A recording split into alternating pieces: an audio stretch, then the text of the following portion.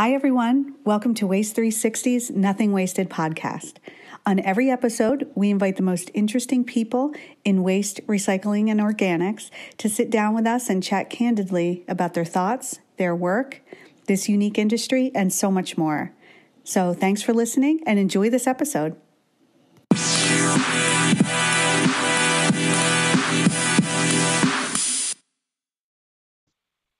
Hi, everyone. This is Liz Bothwell from Waste 360 with Joshua Baca. He's Vice President of the Plastics Division of the American Chemistry Council. Welcome, Joshua, and thanks for being on the show today. Liz, thank you so much for having me. I'm really looking forward to having this conversation with you. So we normally start in the beginning. Could you share a little bit about your background and how you ended up at the American Chemistry Council? Yeah, I'm happy to. And my background is different and unique probably than most people you speak to on this podcast. I did not have a career that began working with plastic manufacturers or the plastics industry.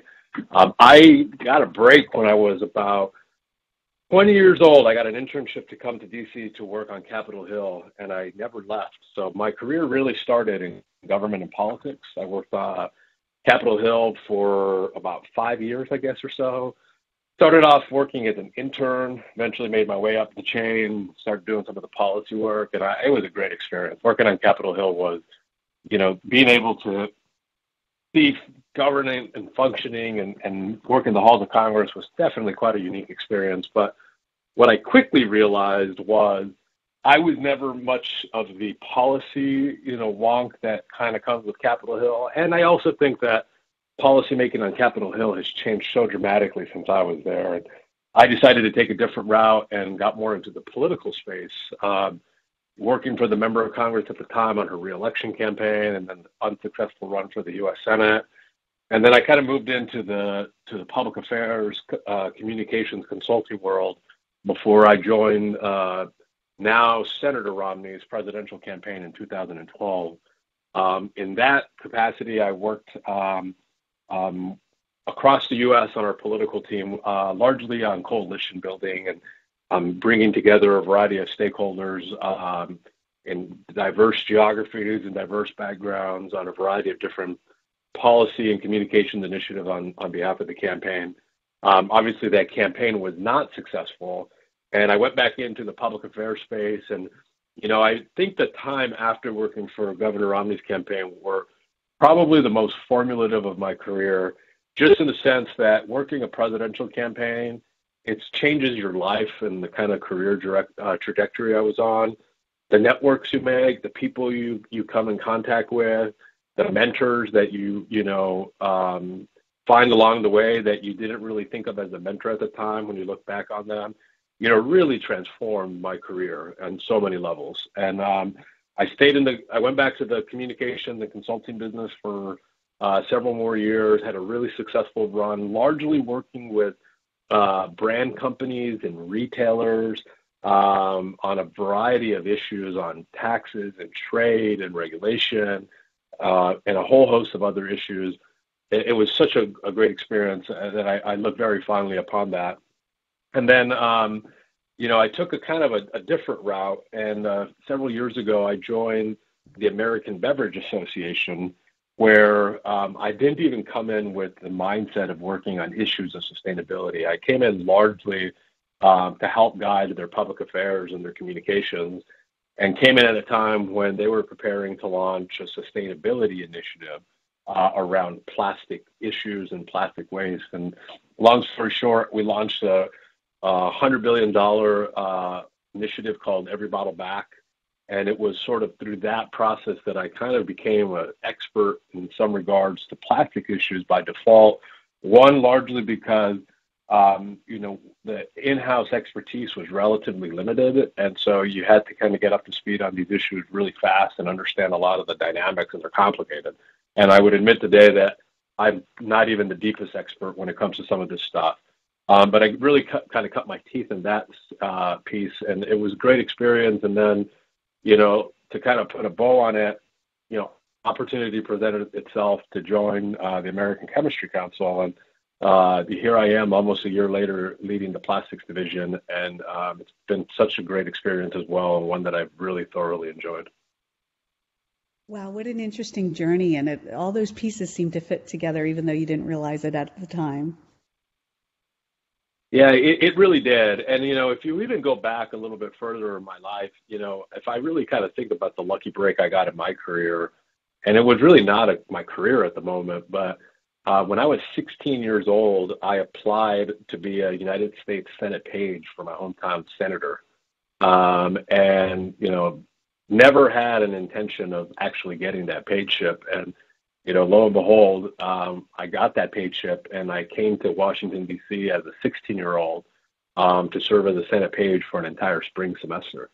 And so it really kind of was in that moment when I kind of think back at it that, it was my initial sort of run into government and politics, and then eventually coming back, 5, 6 years later as an intern and then staying on as a staff member. All of those things really tie together. It's funny because one individual who was one of the my mentors at the time, he worked in the cloakroom when I was a Senate page. Now works for another I guess it's another association or another firm, and we've still run into each other. He's about maybe 10 years older than me, and we still remain in contact. And it's a really small world on how all of these things kind of come together. And amazing that you had the wherewithal to go in that direction at such a young age. That's amazing. I would say I wish I could tell you, and I'll definitely tell my kids a different story that I had it all thought out. It was most of it, I would say, was really by accident. The page thing was not anything I ever really seriously considered when I did it. And then I got it, and then the next thing I knew was like 6 weeks later, I had to move to Washington. And same thing when I got the internship. I was having a great time in college, and I was working as an ambassador with the president's office and, doing a lot of stuff on campus and, helping recruit students. And, lo and behold, I get a scholarship to come for an entire semester to work in DC as an intern, again, almost by accident, and, those things, I look back on them and I do remember the effort I put into getting them, but it was never one of those things where like, I was like losing sleep at night that I needed to get these things, that they were going to define my life in some ways. And in many ways, in retrospect, they really did. Awesome. Well, what a great story. I'd love to hear that. And now you're at American Chemistry Council. Can you tell me more about what that organization does and your work in it? Yeah, it's a great question, and I'm happy you ask it because I don't even think before I came here that I fully appreciated the depth and the breadth of the American Chemistry Council. I think that in the Washington speak, there are a lot of associations for a lot of things, and there are associations I think who exist because they have whatever their mission and purpose is, and then there's others that exist to do big things, is how I would say it. And I've worked with a variety of associations, particularly in my consulting world. And I think that the ACC falls into the latter of wanting to do big things. And that was really attractive to me when I got recruited for the job. Our industry represents the chemical manufacturers across the U.S. It's like a $500 billion plus industry. And ACC itself is a massive organization that focuses on a variety of different issues within that space. I lead the division that focuses on the chemical manufacturers who make plastic resin. We have our entire division is almost, a simple way to think about it is almost an association within an association. So we have an equivalent of our own board, our members, our own budgets, our own dues, and we have a committee that sets our priorities just as any board of directors would for any association.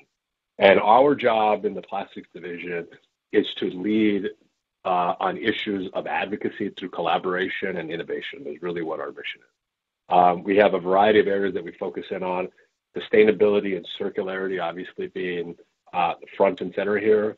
And, I think when I view what my job is at the ACC in particular is one is being an ardent advocate for our member companies and the great work that they're doing. Two is making sure that we lead with solutions to some really big problems and challenges that the world faces. And three, that we're at the forefront of defining what these solutions are and what's our vision and what's our mission to solving some of these world challenges. And I really take that to be a serious obligation in my job And those three things on a daily basis really do drive me. We got great companies. They do some really fantastic and innovative work. Companies that folks might not have ever heard of. People are probably aware of companies like Dow and ExxonMobil and maybe even LyondellBasell, but there's a whole host of other companies, Eastman, CP Chem, Celanese, big companies that do really, really innovative stuff and are really at the forefront of leading on this, new era of innovation and manufacturing in the U.S. And it's a really exciting time, to be honest with you, for the industry right now, both in regards to, our long-term vision on where we want to go, but also just in the immediacy of the challenges that are presented before us in our work to try to solve some. Definitely. And I'd love to hear how clear your mission is and how that guides you every day. And like you said, the current state of everything. And as you know, plastics is really on the world's radar now more than it has ever been.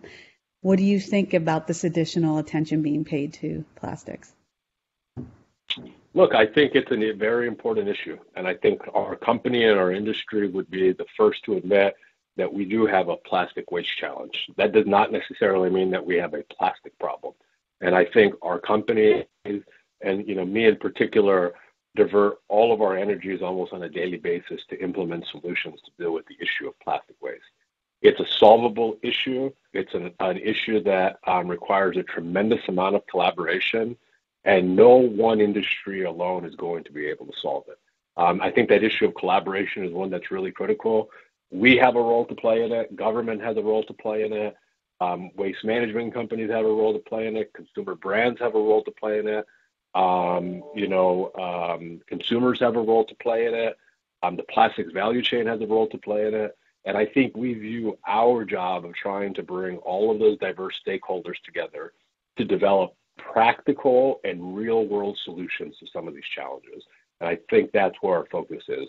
We should absolutely be appalled by the plastic waste issues that have happened and that have been seen, but it's a solvable problem, one that we're making a tremendous amount of progress on, and one that we're very committed to working on as well.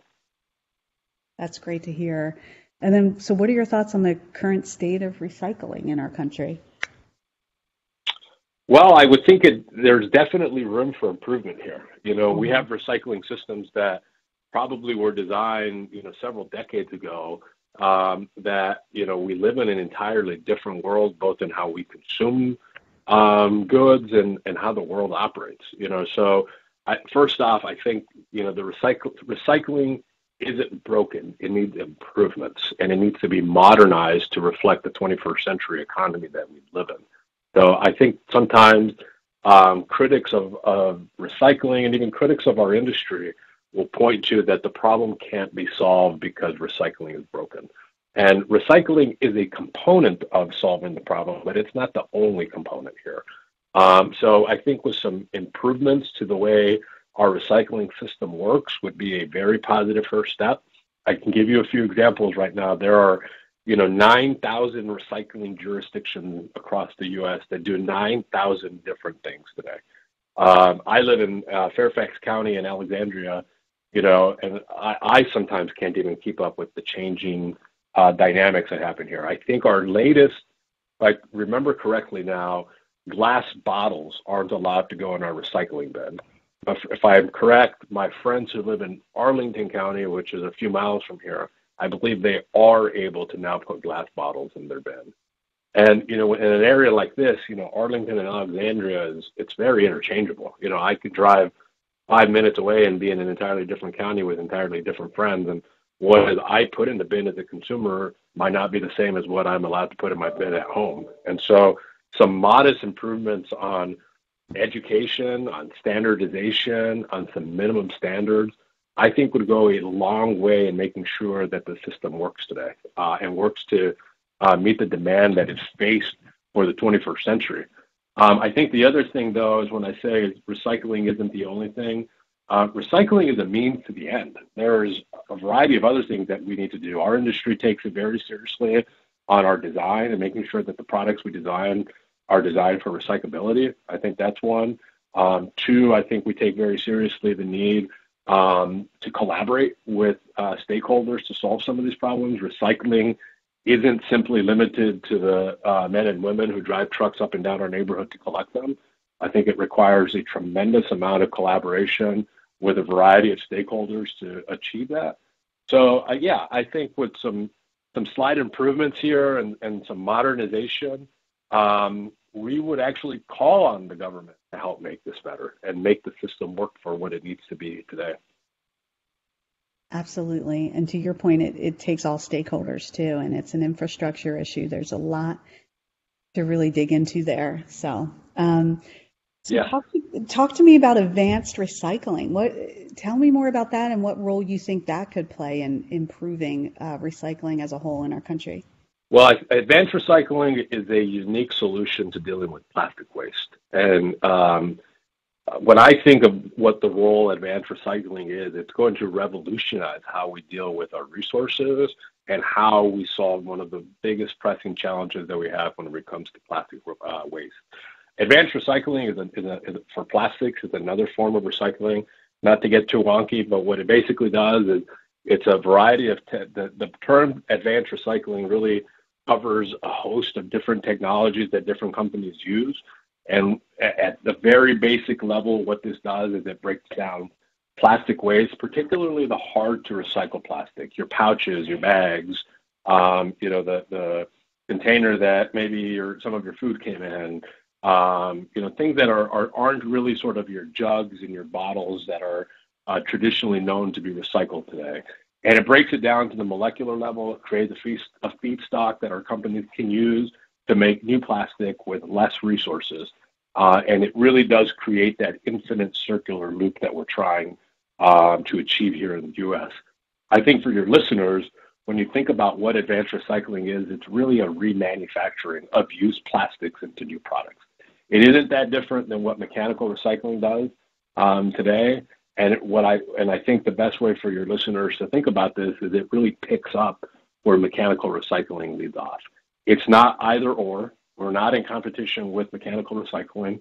Our companies are invested in both, and there is a role to solving this issue with both mechanical and advanced recycling. So there's a lot of work that needs to be done in the U.S. to scale up the work that advanced recycling and the promise that it has. But we're seeing that with a variety of our companies. Companies like Braven and Brightmark and Agilix are doing some really cutting edge stuff when it comes to dealing with issues of plastic waste. Several of our companies have made really large commitments to using more recycled plastic in the products that they create and in the material that they supply.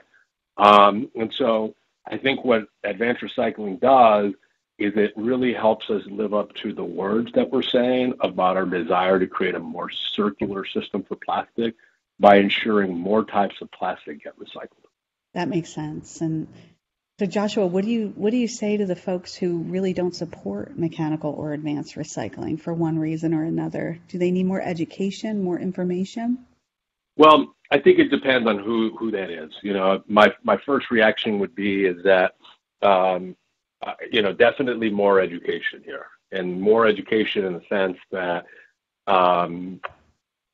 helping people understand the importance of recycling. It's not. Again, recycling is not the end-all, be-all to everything we do. There are a whole host of other components that need to go on here. Scaling of technology, modern regulatory framework, collaboration, a lot of the things I mentioned. But recycling is the means to the end to get into that point. And so what I would say to people is if you're serious about protecting the environment, if you're serious about addressing a whole host of issues like climate change and plastic waste, our ability to, utilize the resources that we have more efficiently, both through mechanical and advanced recycling, is something that I would highly encourage them to get on board with. And I read that about a dozen states have passed advanced recycling legislation. Do you think that's going to grow? And also, do you see any commonalities to note within the states who have actually adopted this? Yeah, I think that's going to continue to grow. And I think it's going to continue to grow because we are being very proactive and working with lawmakers across the country and helping them define and understand what advanced recycling is. Mm-hmm. And so us creating a essentially creating a regulatory framework in the states is to ensure that we could actually scale up the technologies needed to capture and recycle more plastic waste, turn it into new products. So that's really the purpose of the state work that we've done. I do anticipate that more states will get on board. And frankly, we'll also need action at the federal level, both in regards to what the EPA has set forth as their recycling goals for 2030. I think they want to increase it by 50%. There will be limits to what mechanical recycling can do to get to that point. Mechanical recycling is part of the solution, and advanced recycling picks up to kind of close that gap there. So I do see a movement here. Lawmakers are interested in solving problems, and I think the more states that act on creating this regulatory framework will eventually probably require federal action as well to ensure that the role advanced recycling plays is recognized as part of the solution. And we're talking a lot about circularity. And so what does a circular economy look like to you, and where does plastics fit into it? Well, a circular economy to me means that we are, using our resources over and over again and using them in an efficient manner to reduce our reliance on, essentially raw materials here. When I think about the role that plastic plays, I think we have been clear what our goal is. By 2040, we want all of our plastic packaging to be reused, recycled, or recovered. We outlined a forward-thinking roadmap that brings together a variety of stakeholders to collaborate to get to that goal. We've outlined a set of guiding principles that really sort of sets the tone for the types of policies that will be needed to get there. Our companies have made well over $5 billion of investments to modernize both mechanical and implement advanced recycling technologies. And we as an industry are working on a host of policy solutions that deal with a variety of topics that will help us to achieve those goals. We need to use more recycled plastic in our packaging, and I think there's a role to ensure that policies are reflective of that. I think we need to recognize that a producer responsibility model is going to be needed to ensure that funding of the infrastructure that's needed to achieve circularity happens. And all of these things have to happen through a level of collaboration here. So those are the things that we are working on and how we think we achieve that circular economy that everyone talks about. But I think more importantly, what we need to do as an industry and what I encourage all of my colleagues and everyone who works at ACC is words like circularity and sustainability are great sounding words. Now it is our job to help people understand what these things actually mean. A circular system means that we are utilizing our resources better and keeping waste out of the environment. A sustainable economy means that our industry is playing a huge role in ensuring that we have a low carbon future that we want, that we are supplying the materials that's needed to lightweight vehicles or build the next generation of electric vehicle batteries, that we're using plastic foam insulation to make our buildings and our homes more energy efficient, that we're using plastic packaging as a means to keep our food fresh and reduce waste that is a huge driver of climate change. So when I think of what those two things are, we can really get caught up in the industry jargon or the Washington, D.C. talk. We need to do a better job collectively as an industry in explaining what these things mean to the average person. Because I think when we do, people will appreciate what we're trying to do and get on board and support some of the things that we're advocating for.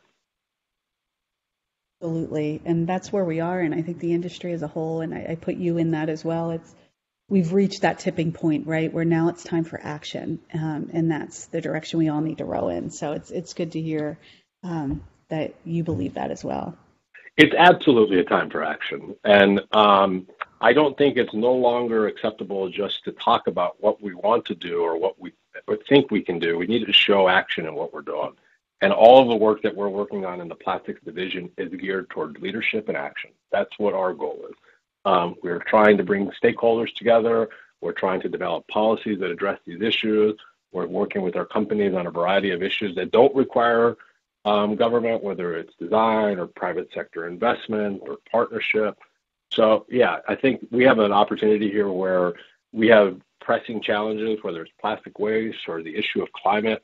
And we can't sort of sit around and talk about it anymore. It's a time for action, and it's time for industries and stakeholders to step up to the plate and do something. And I think that's what we're doing on a daily basis. Oh, that's great to hear. And are you seeing more brands using recycled content? And what do you think works in getting them to do that more? Is it the standards? Is it other things, their own ESG and sustainability goals? What do you think? Well, I think right now there's two things I would say to this. First off, consumers are demanding that there is more recycled content or more recycled plastic in their material that they use, whether it's packaging or other stuff. So consumers, one, I think have been pretty clear on the need for that. Second thing is that a variety of consumer brands, I think well over 400, have already made commitments to use recycled content or recycled plastic in their packaging or their containers, all by date certain. And I think our job is to ensure that through a host of things like the scaling of advanced recycling, in particular, that we can help brands meet those commitments. So that's already happening, and I think everyone has widespread agreement on the need for that to happen. Now, is there a role for government to play when it comes to the use of this? Yes, I would say so. There's definitely an appropriate role here to ensure that there's appropriate accountability, appropriate oversight, and that companies who make investments to ensure that more recycled plastic is used in packaging, that they can see those investments through. I think we have been working with our companies on some of these issues, and I think you'll see in the coming weeks and through the summer a lot more proactive proposals on how to deal with some of these issues. That'll be interesting to watch. And so what do you think lies ahead around policy? I know you have quite the background. I would love to hear your thoughts because I know there's a lot happening out there, whether it's a plastics pact or a global treaty, and then sort of some of the smaller EPR things within each state. Where's it all headed? Yeah, that's a great question. I would say a couple of things. There are a lot of stakeholders doing a variety of different things. There's a lot of policy issues that really could impact a variety of stakeholders. You mentioned a couple here, and I'll kind of take them head on.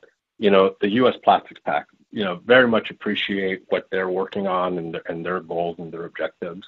They have a mission and they have a purpose that they're trying to ensure that we keep waste out of the environment, that our resources are used more efficiently. We support all of that.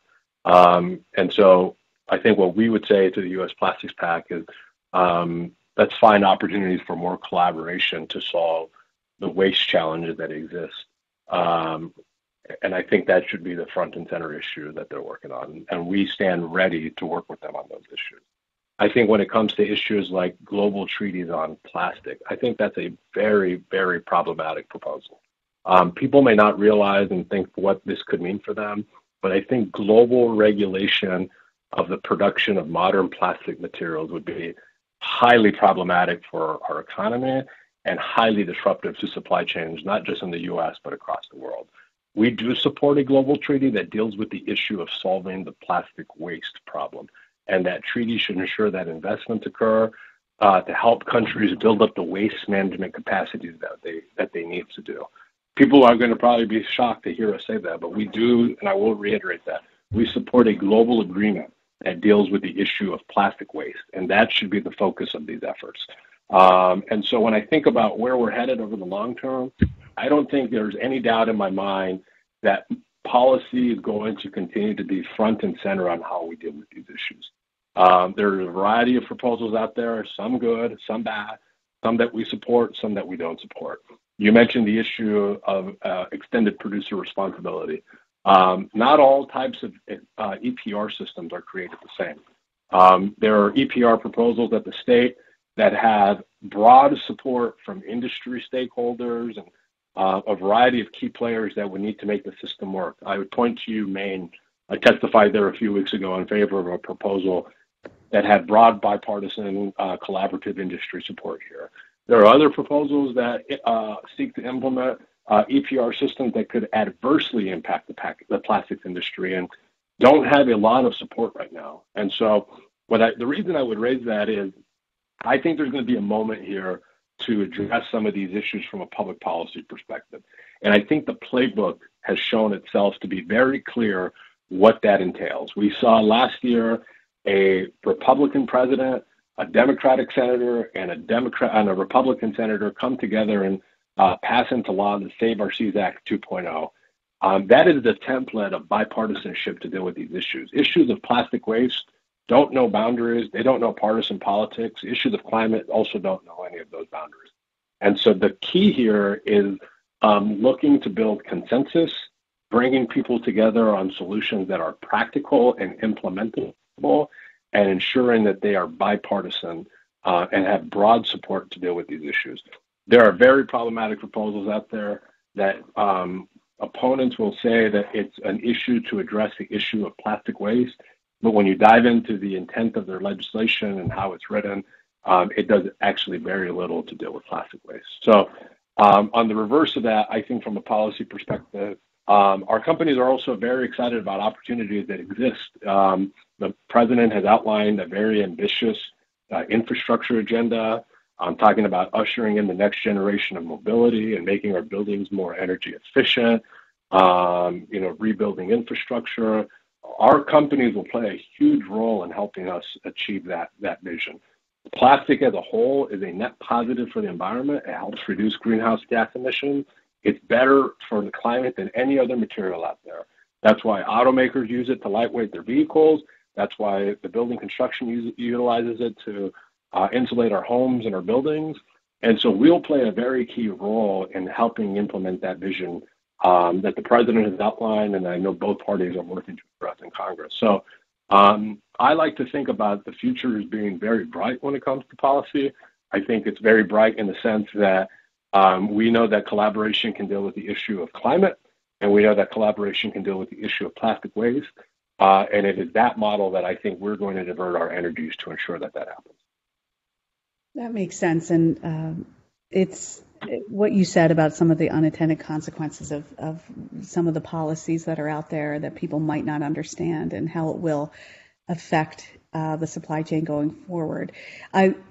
You're right. It's plastics is often made the enemy, right? It's the villain, but you have to look at what good it has done in the world and how hard it would be to actually take out of the system, right? I mean, I've spoken to so many people who have worked on removing plastics from, the ocean-bound plastics out of developing nations, and they have to use certain plastics there. It's all that they can afford, right? So there's one piece of that, and the waste pickers over there, it is their future from an economic standpoint. So that those kinds of things have to be taken into account before plastics is really looked at as the villain. And I think, like you said, you can do both. You can still fight against plastic waste and ocean-bound waste, and while also knowing the good that it can do. So that was a great description. Thank you for that.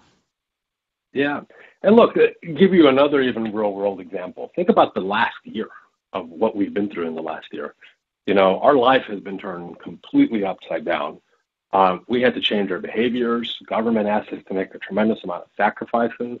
And if we think about the role that plastics played in helping us get through the pandemic, it might not even be recognizable to some people. The masks that we were required to wear were made from plastic material.